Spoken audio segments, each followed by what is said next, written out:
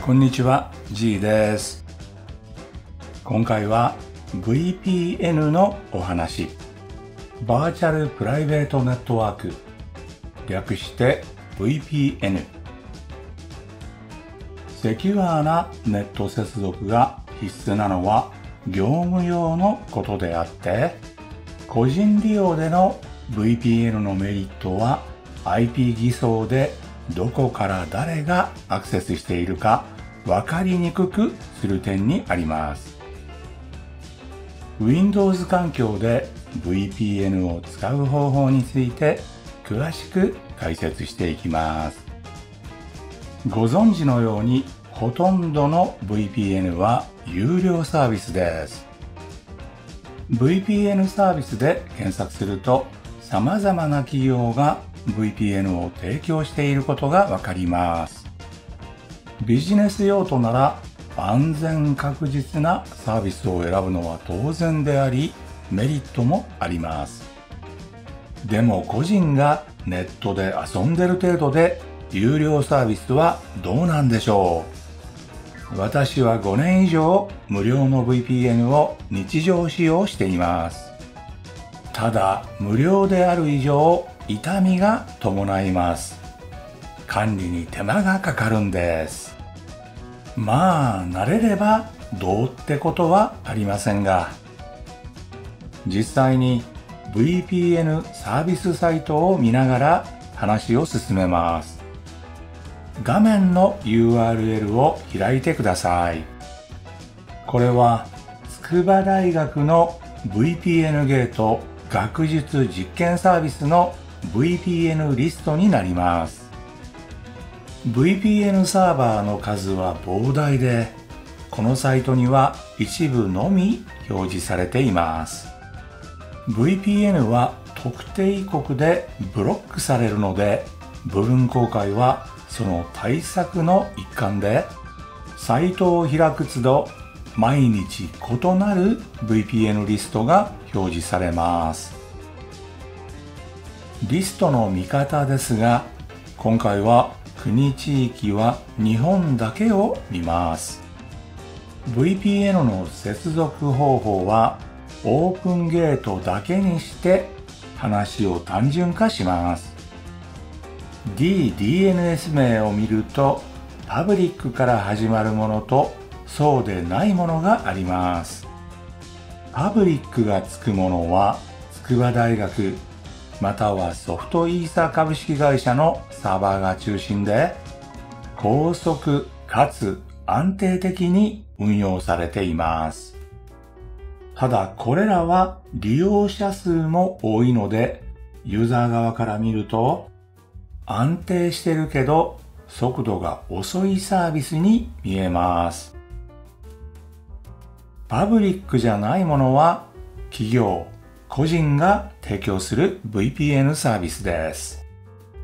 ボランティアサーバーとも呼ばれます。ただどこで誰がやってるかわからない VPN サービスとも言えます。個人的にはボランティアサーバーを常用させていただいており、事故は一度も経験していません。ただ提供側が安定運用なのか実験運用なのか不明ですし、比較的短命なので定期的に新しい VPN を探す必要があります。私の場合は毎週新しい VPN をチェックしています。VPN 接続数、回線品質から適当な VPN を選びます。VPN 接続数では稼働期間が長いほど安定運用されていて、累積利用者数が多いほど信頼性が高いと言えます。回線品質は回線速度が速くてピング値が小さい方が有利です。私の場合は回線速度が500Mbps 以上しかテストしません。例を挙げるなら、画面のサーバーの場合、回線速度が少し遅いんですが、ピング値は大丈夫。でも累積通信量が極端に少なくて、稼働期間4日なのに利用者数は7600人以下です。これは特定目的の実験運用であって、勝手に使うんじゃねえと言ってる感じですかね。条件が合う VPN を見つけたら、OpenVPN 設定ファイルと書かれた部分をクリックして設定ファイルをダウンロードします。ダウンロードの際、UDP 版と TCP 版の2種類のファイルがあることがあります。この場合は UDP 版の利用をお勧めします。すべての VPN サーバーが接続可能ではないので、複数の候補をダウンロードしておきます。続いて Windows や Mac で VPN ファイルを管理するアプリをインストールします。OpenVPN Connect というアプリです。画面の URL を開き、アプリをダウンロードしてインストールします。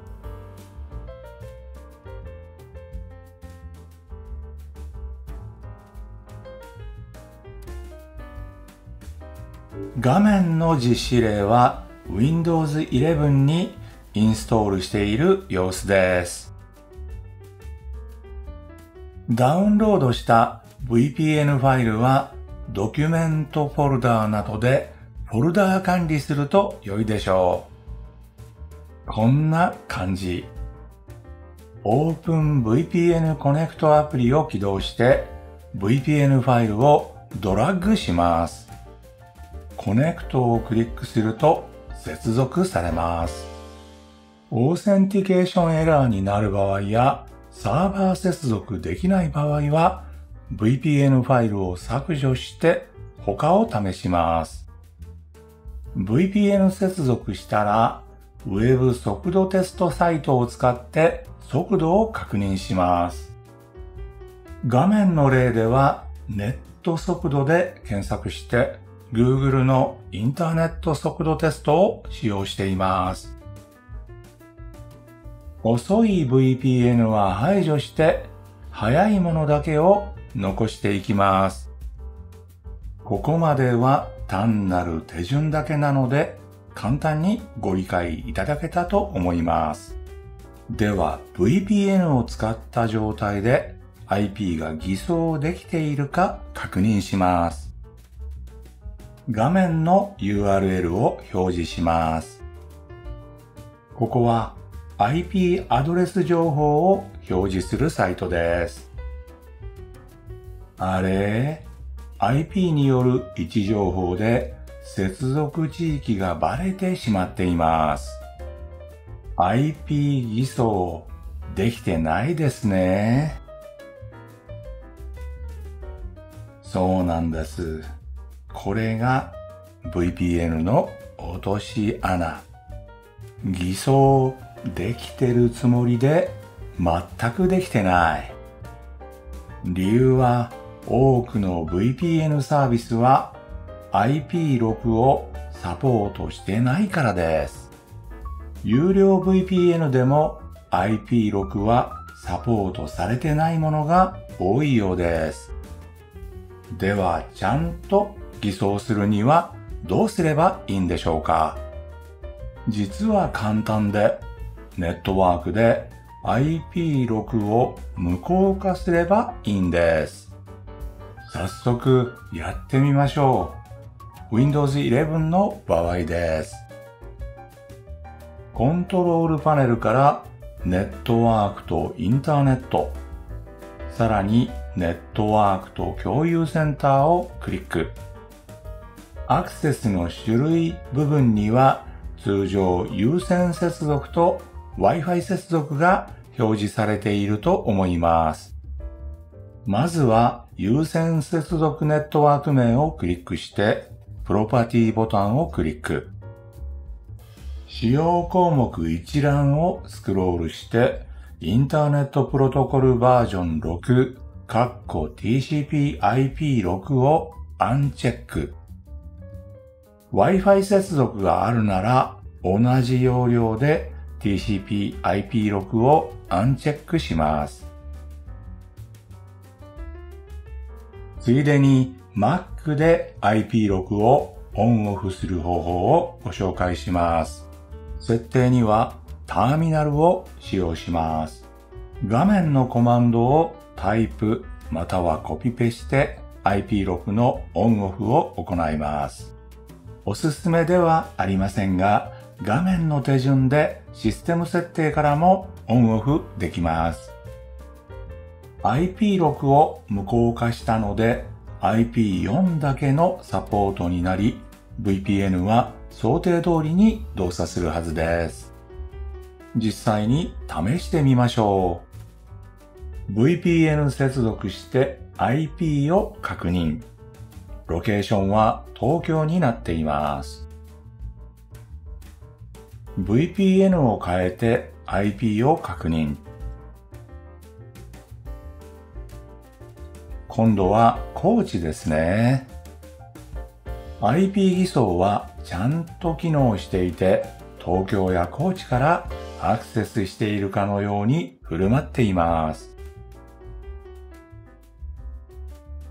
VPN ファイルを順に OpenVPN Connect にドラッグして複数の VPN がリストされるようにします。VPN はいつ使えなくなるかわからないので、常に予備を置いておく感じです。面倒なのは VPN ごとに寿命があるので、接続できなかった VPN は削除し、VPNGATE サイトから新しい VPN をダウンロードして、このリストを更新しないといけないことです。今回ご紹介した VPN を Mac、Linux、Windows で長く常用しています。Mac、Linux では問題ないんですが、Windows だけ不具合があります。VPN 接続では接続サーバーの速度によってネットワーク接続速度が決まります。例えば Mac、Linux で 360Mbps ほどの速度の VPN サーバーがあります。同じ VPN サーバーを Windows で試すとご覧のように 93Mbps しか出ない。そう、Windows だけ VPN だと速度が出ないんです。どうやらバージョン 23H2 アップデートの不具合らしいです。だとすれば、時が解決してくれるのを待つしかないですね。ご覧いただきありがとうございました。先日、マイナンバーカードの更新手続きをしてきました。その時、担当の方に聞いたことがちょっとショックでした。紛失した時の再発行はどうなるのかと聞くと、まずフリーダイヤルに電話してカードの機能を停止させる。それから警察に遺失届を出す。最後に市町村窓口で再発行手続きをする。なお、再発行には1ヶ月かかる。このカードは持ち歩かず、金庫に入れとくのが正しい扱いかな。私、マイナ保険証に反対じゃないですよ。ただ保険証や免許証とかと同列に扱うなら、紛失時のリカバリーがちゃんとしてないと制度設計に不備があるみたいなので、より良くしてほしいですね。再発行すると1ヶ月間病院に行けず運転もできない。便利なわけないよね。ではまた次回。